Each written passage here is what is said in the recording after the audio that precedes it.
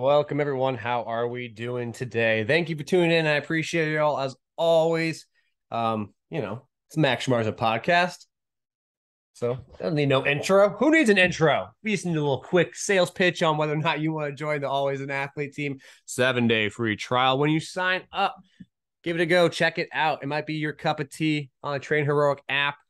People are getting stacked, jacked, and more athletic. We've had some awesome feedback recently on just power cycle, strength cycle we just went through. Lots of PRs, bench press PRs, squat PRs. That could be you. That could be you. You might be missing out. Just because you're not on the team doesn't mean you can't join. Come on, feel free to join if you want to join. Always an Athlete team, 7-day free trial. With that in mind, by the way, I made a little tweetaroo the other day that a lot of people liked. So I thought maybe I'll share with you all here too, because maybe you all might just like what I'm saying. You feel me? It's about aging. Isn't that a weird concept, by the way? We're always aging. We are always getting older. There's no getting younger in this business. You just get older, closer to the old expiration date. All right, so a couple of things, by the way, I have on my Twitter, a couple of booming tweets. But one thing I pointed out that was interesting was I don't know where this stemmed from, but we'll just go with it. The tweet itself said the lack of sprinting, jumping, and power-based training in people who are greater than 20 and still play recreationally is astounding. Why should you stop being athletic for the last 75% of your life? That's wild. Like, I feel like there's so many people who I see, who I meet, who I go out to cookouts with, or I'm at a barbecue. It's like, man, if you had to sprint, you might be in a pickle. Not like a physical shape thing, like, oh, they're out of shape. They're not. Well, maybe they could be, but I don't know. I don't think they are. Not pertaining to that topic, but maybe they just don't run. They don't do anything athletic. It's interesting. Like, I feel like running and sprinting, jumping is such a natural thing to do. And to let that just slide as you get older is a good way to feel older. I watch guys like Chris Paul, like 38 years old and hooping in the NBA still. That's crazy. That's like mind-boggling. There's a lot of 38-year-olds out there who probably can't run a mile. They probably can't jump. They probably are at a risk of injury if they were have to do 10 box jumps. Chris Paul is out here hooping. Like, why do we give up on our? Why is it such an assumed model? Oh, I can't run and jump. I'm no longer playing athletics. I'm just going to do some bicep curls. Yeah, you can do your bicep curls, but you can still run, jump, and sprint. I wonder about that. I watched those old guys who run sprints. There's some dude who was booking it. He ran like I want to say it's a 14.3 100-meter sprint. I think that's right. Could be off. It could be 15 or 4. I think it's 14. And he was like 70, 65. He looked great running it. He looked young. Like the movement looked young. Movement has an age. That's the thing I should coin. Movement has an age. Your movement can be young or old. There are young people who move old. Probably not a good thing. When it comes to longevity, we love to talk about health markers, which are great. Absolutely. But aging, it's more than just being alive. There's a functional quality to it, right? You have to be functional. You don't have to be, but I suppose you could have a functional metric to it. And you're functional, you have like a movement age. What is your ability to move, jump, cut, change direction, handle different aspects of movement? Now, I myself have gotten dinged up a couple times training. I do a lot of silly things with my athletes. I do too many things sometimes. I don't make the athletes do silly things. I do silly things because I'm training with my athletes way too much. I'll do like one of their workouts, another guy comes in, I'll do their workouts, and my volume's way too high. Definitely wasn't eating enough. Whole different story, topic. We can talk about that later. But moral of the story was, look, it's easy. Like I get a little ache or pain or something bothering me, and I totally give up. I'm like, man, it came about because I was jumping and sprinting, so I'm going to stop. No, you just figure out, work your way around. I'm still able to run, jump, and sprint. I feel great. I'm not old though. 29. Could be famous last words. But just thinking about the idea of a movement age is a cool concept. And something maybe someone listening to this can capitalize on. Trying to identify your age. Like there's a chronological age, which is like literally how old you are. There's like a biological age, and they do things like telomere length for measuring that, or certain other specific biomarkers they might look at from a biological age. What's your movement age? What's your functional age? That's something we should really consider. That'd be a cool idea. Someone out there listening to this should go ahead and do that. But I was just thinking about, man, you go to the gym, you don't see anyone sprint, jump, run, jog. You see some jogging, sprinting. You wanna have people look at you. You got lobsters crawling out of your ears. Go ahead and do some plyometrics. Do an A skip in the weight room or warm up on a turf area in a public gym. They'll look like you're crazy. But what's really cool though was I actually went to a gym in Miami. I was with AJ and we were out there. We were doing the Remy workouts.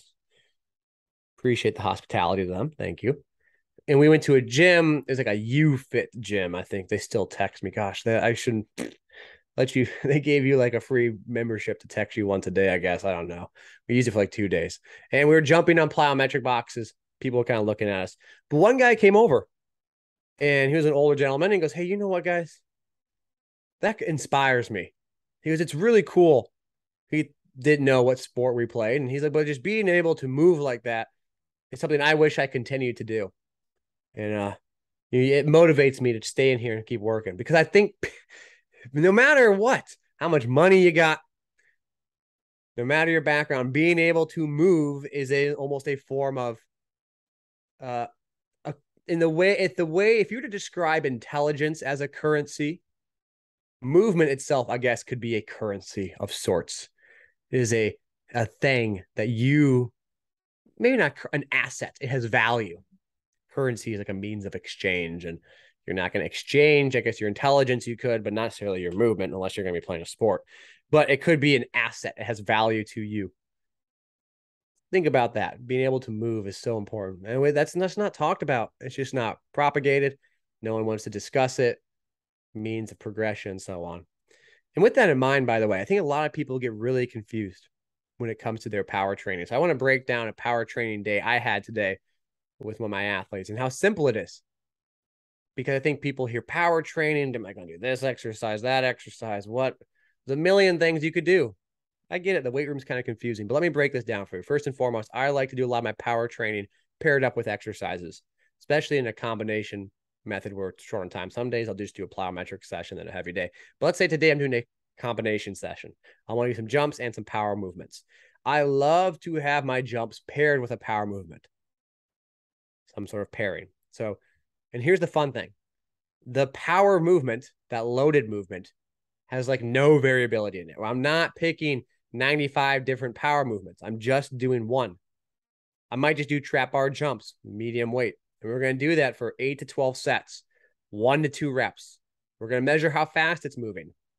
That is our anchor point. So that's our anchor exercise. 8 to 12 sets, 1 to 3 reps. Then I have a variability exercise. That's the jumps. And with those jumps, we have a wide variability of options, or variety of options, I should say. So we might do a hurdle jump. We might do a lateral hurdle jump. We might do a 1-foot hurdle jump. But we offer up lots of variety for these movements. And the reason being is that the anchor point, that power movement, if I were to pick 9 different power movements, I might not be getting the same stimulus. But I'm pretty confident if I'm doing some sort of plyometric, they are somewhat similar in nature to stimulate in the means of which they're being used. But also in training, in sport, you deal with a wide variety of different plyometric like movements, and plyometrics are used to translate to the sport and prepare you for the sport. And the lifting portion is more just a general aspect. So because of that, the lifting portion I keep very stable, and I keep the plyometric portion with a high variety. The lifting portion is there to train muscles. It is there to train explosive output of your leg and hip extensors, right? That's kind of the goal. The plyometrics are being used, to keep it short and sweet, for coordination coordinated explosive patterns as a whole. The ability to interact with the ground, be explosive after a ground contact, but under different conditions. So you have coordinative demands of movements. And in doing such, I'm able to get the loading of the power movements, and I'm able to get the exposure of plyometric movements. So on the surface, it's pretty simple, just 2 exercises. And that was the whole workout. Well, 2 essentially exercises. I guess the power movement was the same. There were some variety of jump movements. So an example would be like this. Today, we did this. Let's just walk through it. Why not? Let's just do it. You're listening. Let's just do it together. We had trap bar jump followed by 1 to 3 jumps. The first couple sets were a pre-hop jump. Then we did one where we have like a horizontal jump into all these are over a hurdle for fun. You can do a box. You can do nothing. You can jump and touch something. And then we did some single foot jumps. Then we did a lateral jump and then a 1-2 step jump. All these different kinds of jumps, but it always came after the trap bar jump. So that's the setup. We rested enough. And you rest about a minute and a half. Let's just say 2 minutes. And let's say the actual jumping to lifting takes 2 minutes. That's basically 50-minute workout. Right? You're going to rest 2 minutes. The lift itself takes a minute. Well, that's 3 times 12. That's 36 minutes. Good job. Bad math. If it took 4 minutes, it'd be 48 minutes, which would be about 50. But you get the idea. It's a good chunk of time. And then after that, we went and did our upper body session. So that organization doesn't need to be so crazy. You don't need to do 95 different power exercises. I don't need to swap out 7 different, a trap bar, a Bulgarian, a loaded power lunge. No, just pick an anchor exercise and work off of that. Then the area that deserves to have lots of variety can have lots of variety. I personally find that to be the most useful means of organizing my power sessions. I use this with athletes all the time. All the time. Absolutely love it. Simple with a dumbbell. Easy peasy, lemon squeezy kind of deal. So I hope that makes sense. The key variable to consider is just rest. Make sure you're resting enough. Don't rush your rest. Try and measure outputs. Measure your bar velocity. Jump over something because you want to be reducing your fatigue, increasing your competitiveness, and acquiring a large enough volume to elicit a stimulus. Those are the 3 big things I consider with power training. If I can measure an output or jump over something, competitiveness and intent checked off. If I can have large number of sets and low number of reps, I am accumulating enough volume. If I rest enough and also use the large number of sets, low number of reps structure, I'm mitigating fatigue. I can cross-check the mitigation of fatigue by looking at my power output on my measured devices. So all 3 of these have a little synergistic effect where they all work together. So by doing such, I'm now allowing for an optimal power training session. And honestly, we'll do this sometimes in the morning, sometimes in the evening, sometimes before a workout. We can modify the demand of this same workout because we use this workout many different times just by modifying the number of sets, because it's the volume that is where you're going to accumulate fatigue. Sometimes we've done 20 sets, sometimes just 6, sometimes 12. It really depends. You can measure the feedback on the speed device, so you're measuring the device, or the feedback on how easy it feels to jump over something. Even your mental state of intent and readiness as a means to assess whether or not you need to cut off the training session. Because I think one of the biggest mistakes people make is not understanding how power training works, right? A lot of times when we think about lifting weights, you think about strain and gain, baby. Strain under the bar, gain muscle mass or strength. Easy, just like that. It is an effort-based thing that will tell you whether or not you've had enough efforts based on whether or not you can lift that bar anymore. But with power training, you can always jump. You're never so tired that you can't jump anymore. So how do I know when I've had enough load on the body for a stimulus? Well, research kind of tells us a little here and there. There's 5, 10, 15% velocity threshold drop off. So you can look at how far you're dropping off during your jumps as a possible means. But I think there are 2 really big things to consider. One, power training is a neurological phenomenon as much as it is a physiological phenomenon. The ability to activate your nervous system rapidly is going to then train those pathways to do such. So if you lose motivation or intent or engagement, that's enough. cut it off. That's one means of tracking it. Number two is to actually consider that velocity drop off, which is a more quantifiable objective metric of load. And number three, I lied, I gave you a bonus one. Number three is making sure that your structure, that volume structure, sets and reps, is going to allow for enough accumulated total volume. How do you know what's enough? Relative to what someone's done in the past. There is no magical volume number. I've seen people benefit from just a handful of jumps and some people who need lots of jumps. Why? Because if you're just a beginner, you probably don't need as much. If you're later on in your career, you probably need a little bit more if you've been lifting quite a bit. So volume, like anything else, by the way, it seems that way, is relative to what you have been doing. Now, you can also induce possibly more demanding kind of power movements, like you might be doing a quick load because you're increasing the stressor by increasing the eccentric velocity of that trap bar jump. Or maybe you'll take away the eccentric trap bar loading. You might just do it from pins and have a heavier weight. But again, you're a strength coach probably listening to this and you already understand the idea of overload. And so as you progress further down the line and you start to see stagnation maybe in some of their power metrics, you might want to try a more intense means of overload. I hope that makes sense. Hope you consider that. Because again, I like to move, I like to jump, I like to run, and just not moving, jumping, and running anymore just because we're getting older. Older is a relative term, by the way. It's something that's kind of odd.